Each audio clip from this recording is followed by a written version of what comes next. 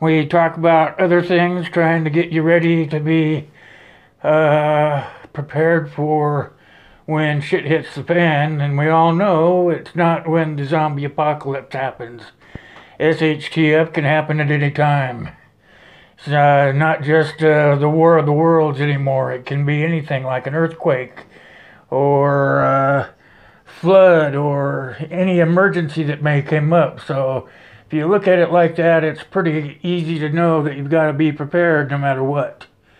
So today I want to talk about what you should carry in your bug out bag in the form of medical supplies.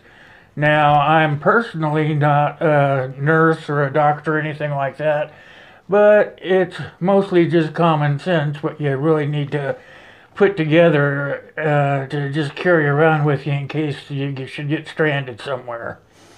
So, here we go. Now, most of this stuff I want you guys to know you can get usually at the dollar store or Walgreens or something like that. It's not going to cost you a ton of money or anything. So, as we go, you should just have a bag, like a duffel bag or anything, and just have it kind of filled up with some medical supplies.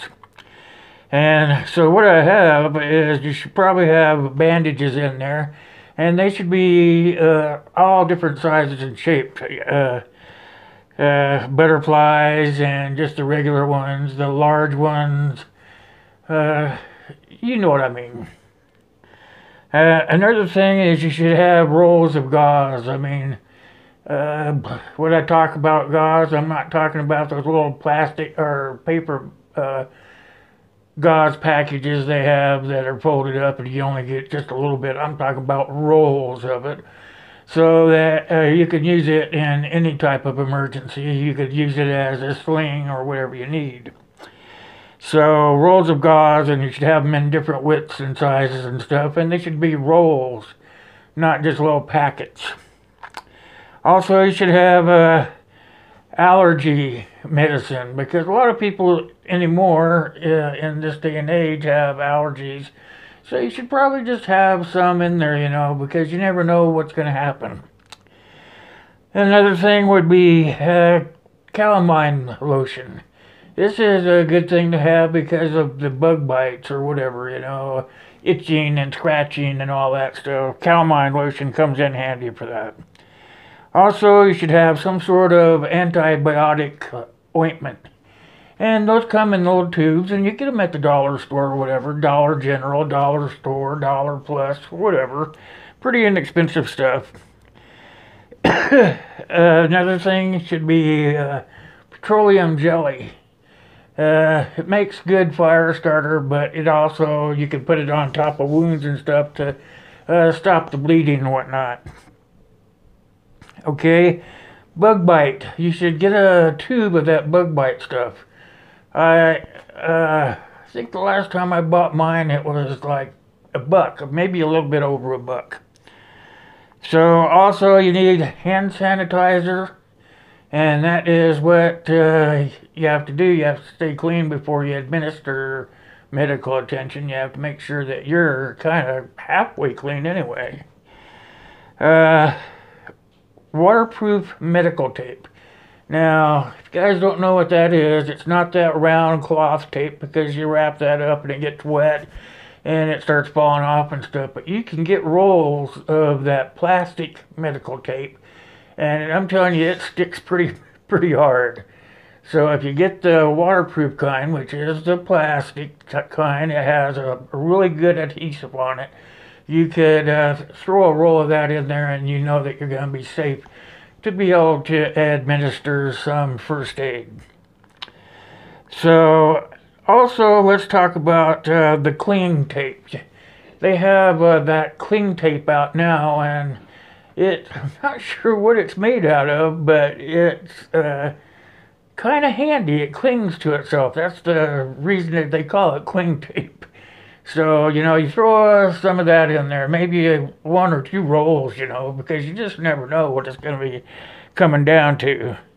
Also, what you might want to think about is throwing in some cough syrup. Cough syrup is good for the coughs. It's good for you. Good to have for your kids. because you're going to have your kids with you, and you want to make sure that everybody in the family is being taken care of. Make sure you have some ibuprofen in the bag as well, you know.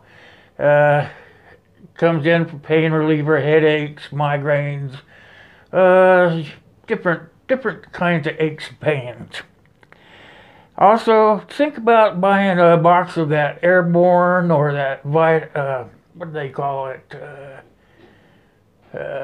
Something C. Anyway, you can get boxes of it pretty inexpensively. And not only throw it in your medical bag, but generally when you're making your bug-in pantry and stuff full of food and whatnot, I would make sure I had some of that on the shelves as well, several boxes of it, you know. So also think about having some sort of mucus expectorant. I myself, I have to use it every day. Not everybody has the same issues, but I use it every day because it keeps my lungs clear. Here's something that most people won't even think about, but I have it on my list anyway, and that is finger and arm splints. Now, the finger splints are going to be pretty inexpensive. You may have to spend a little more for an arm splint or whatever, but you could also, if you were really desperate, you could make an arm splint just about out of anything. If you're really out in the woods or even alongside the road or whatever, broke down and you were hurt, you could still make a splint out of some tree branches or whatever. So, also another good thing, and this is probably the last thing for today, is tongue suppressors. And they come in handy. You could make splints out of tongue suppressors, so I would have 15, 20 of those in the bag too, you know. And you could have those also in your home as your bug out pantry thing.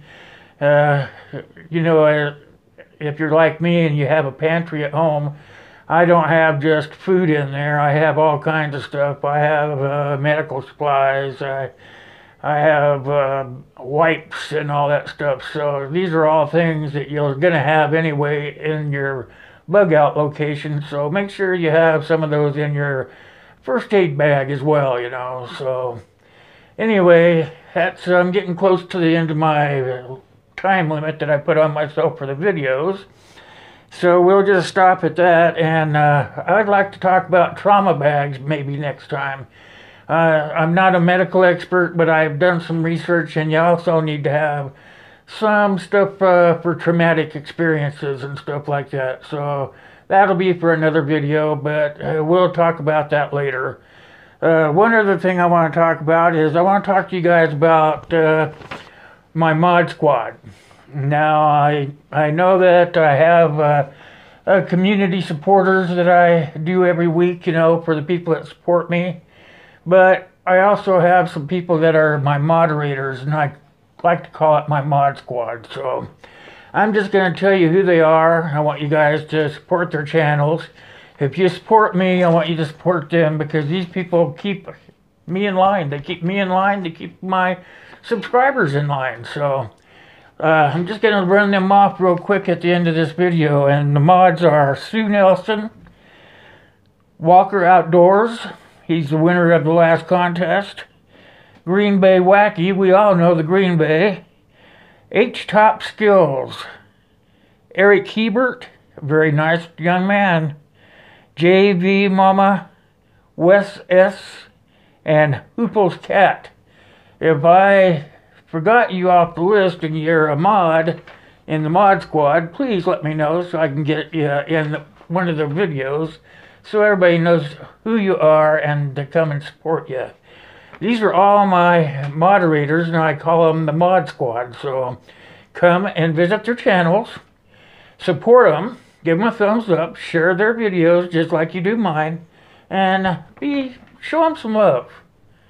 So got just a few seconds left here, so you guys know that I'm gonna have an 1,100 subscriber giveaway, and I'm coming up with the rules for that. I'll probably post those later today. So until then, thanks for watching. Hope you guys really got something out of it.